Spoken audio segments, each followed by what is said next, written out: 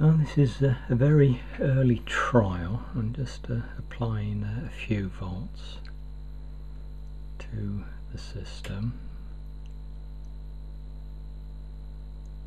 and I'm actually trying to keep the voltage down because it makes too many bubbles and then I can't see what's going on.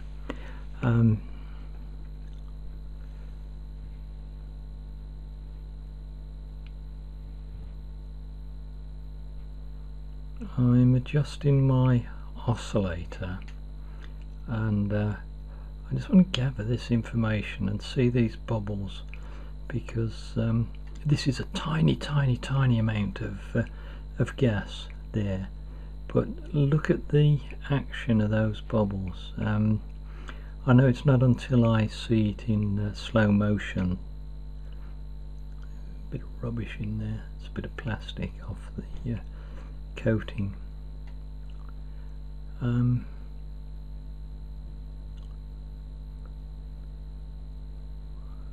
So this won't mean a lot to anybody at the moment,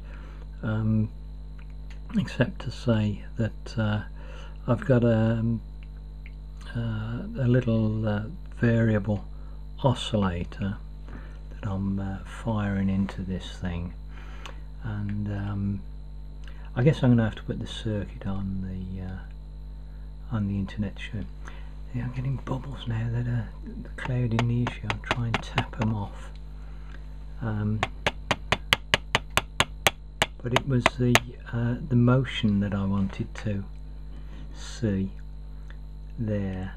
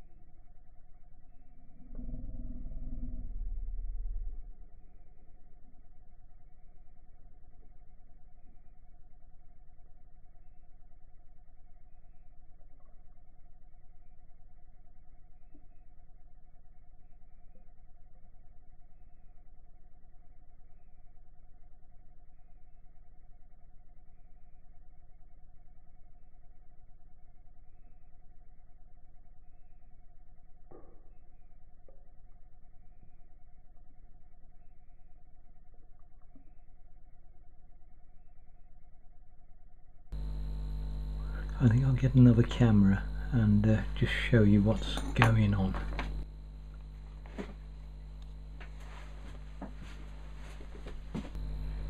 So this is the setup.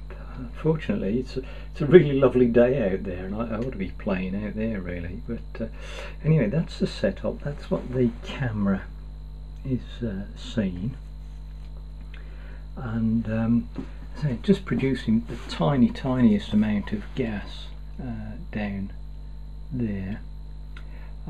This is the waveform that I've got there. Let me have a look. It's currently on 0.1 milliseconds per division. Let's have a look. That is 10 milliseconds per division there, and the which channel am I on? I'm on channel 2, and I'm on 2 volts per division on, I think, a ×1 probe. No, a ×10 probe. Okay, so that's 20 volts per division there, and that's my power supply. So there's nothing in the way of current, and that's about 11 volts there. So I'll cut back now to showing what's on this camera there, and say it's the action of the bubbles I'm interested in rather than anything else.